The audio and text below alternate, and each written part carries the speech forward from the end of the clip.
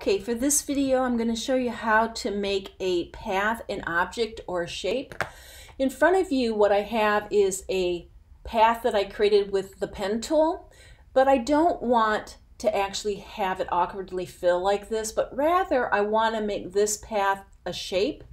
To do that, what I'm going to do is get rid of the fill color, and I'm going to increase the stroke size. So I'm going to come up here on the stroke and I'm going to increase it quite a bit. I'll pick 40. Now what I'm going to do, rather than it to be a path anymore, what I'm going to do is I'm going to make an object. To make it an object, I'm going to go under the object menu, under path, and select outline stroke. When I do that, it's no longer a path, but rather it's a complete shape. And I can tell that if I go to the direct selection tool and select that object, now it's being created by multiple anchor points and Bezier curves. Let me do that one more time. I'll go to my pen tool. Okay.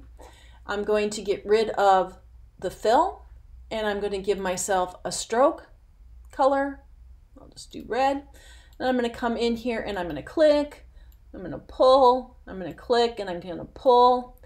Now, maybe I just want this to be an object or shape, but I don't want it to be a path. To stop the path, I don't want to continue to create this path, but rather I want to leave it right at here. To stop that from happening, all I need to do is go to the selection tool. It will stop the continual creation of that path.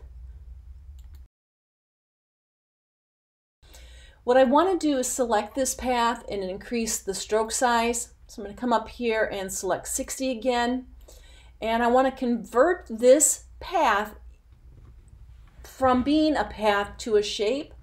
To do that again, I'm going to go under Object, Path, Outline Stroke. And now, if I go to the Direct Selection tool, it is now a shape.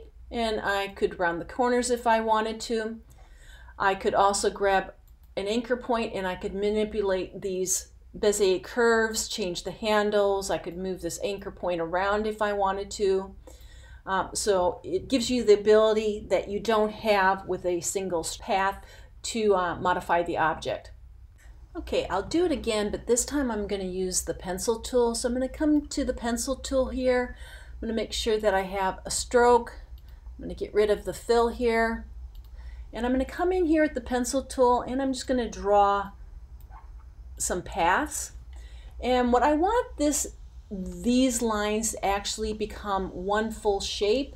To do that, I'm going to select all these paths and I'm going to increase the stroke size here, maybe a little bit more. And I want this to be a shape. So what I'm going to do is I'm going to go up to Object, Path, Outline Stroke. Now it converted these into individual objects and it's no longer paths. If I want this to be a complete object, what I'm going to do is I'm going to select them all. I'm going to go to my Shape Builder tool and I'm going to swipe through them, these individual objects, and make them one object, and through here. Now all those individual strokes and paths are now one object. Okay, again, that was under Object, Path, Outline, Stroke.